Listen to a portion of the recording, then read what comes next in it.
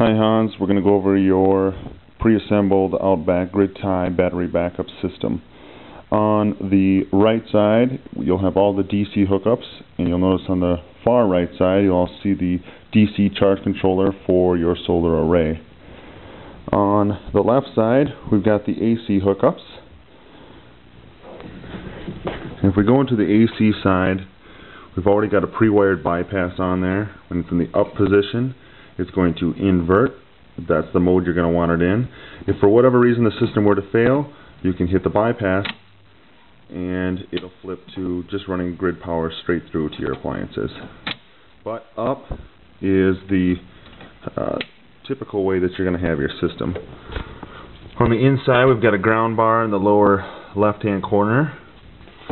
Top side we've got the AC in leg 1, the red is the AC in leg 2, AC out from the inverter is the middle black one, and the far right red one is the AC out leg 2.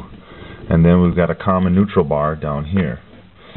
In this wiring schematic, all the red wires are leg 2, all the black wires are leg 1, and the light green is the ground, and the dark green cables, like this one here, is part of the Outback communication cables.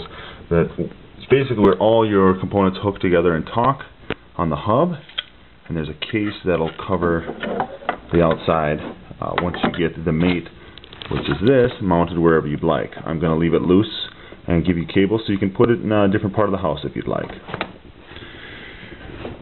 Move over to the DC side. We've got two breakers. The master inverter breaker is the far right one, labeled master inverter, and the slave inverter is labeled such. You'll notice that the top, or to the inverter side, is already hooked up for you. The to battery positive side is on the back side of these, and will have to be hooked up to your 24 volt DC battery hookup. On the top side we've got the DC negative bus bar. This right here is where your battery cable's negative will hook up, and in the lower left hand side is a DC ground bar, which also has been tied into the negative, which is required by NEC code. Also laying in here loose is a battery temperature sensor that's hooked into the master inverter. Also in here is a red positive DC bus bar. This would be a connection you'd make from here to there, and that'd be only if you wanted to run some DC negative at 24 volt appliances.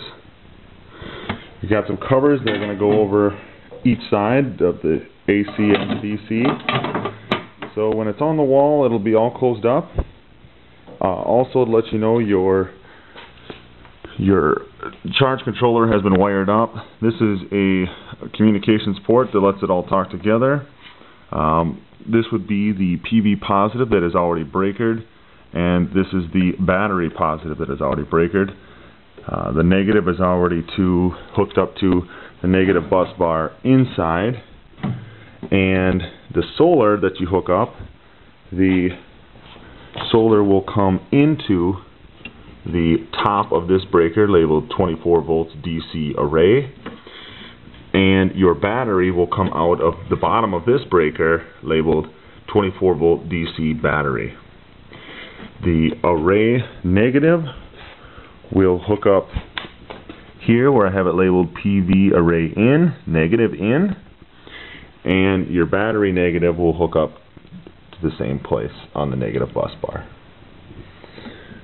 Your system should be shipped tomorrow. Thanks for your business, Hans.